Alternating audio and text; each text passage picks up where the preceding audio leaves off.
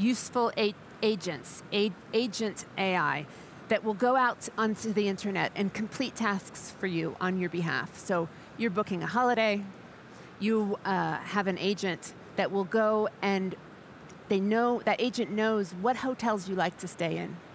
You know, let's say you like eco-tourism.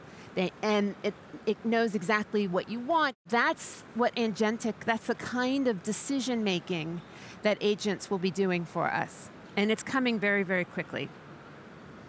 Now, the caveat around generative AI search is that these models don't actually know if what they're telling you is true. They are regurgitating the internet. They're predicting the next word in a sentence to fill the gaps. So you don't know, always, if the answers you get from generative AI search are correct. And that is, of course, a big concern and a big risk for all of us.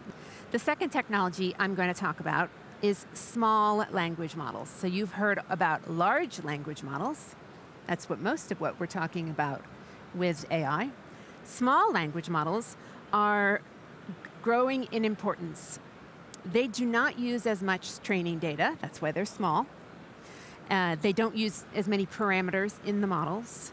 Because they use fewer parameters and they're smaller, they're less expensive to create and to run, they're more efficient, they produce fewer emissions. Olhando pouquinho mais amplo, né? Inclusão digital é essencial hoje para o mundo. O Brasil mesmo tem país muito heterogêneo. So it's reaching people who are poor, who live in or who might live in remote places, or who might not be able-bodied, disabled in some fashion. And it also means sharing the opportunities that digital technologies create.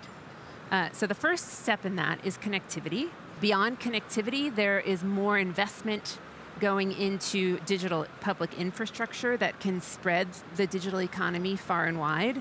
That's systems for digital ID, digital payments, data exchange.